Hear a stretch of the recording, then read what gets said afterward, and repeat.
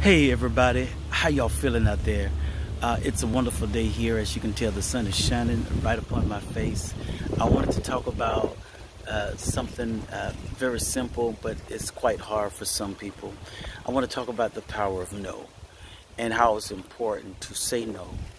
And it's one of the words that people struggle with. It depends upon who it is, what it is, the situation. So I want to just encourage you that it's okay to say no. But make sure that your no is a very clear no.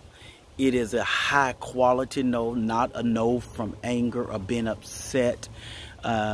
Make sure it doesn't come from a mean place, but it comes from a place of enlightenment, insightfulness, that you have a clear understanding of what makes you uncomfortable and what bothers you, and that you're not angry when you say no. Some people say no out of anger and they are resisting, but make sure your no is from a very clear place, and it is an enlightenment, a place of enlightenment. All right, so let your no be a high quality no, and it's okay to say no. No is a complete sentence to me. You know what bothers you. You know what makes you feel uncomfortable. It's okay to say no. Doesn't matter who it is. All right, go about your day. Please have an amazing day.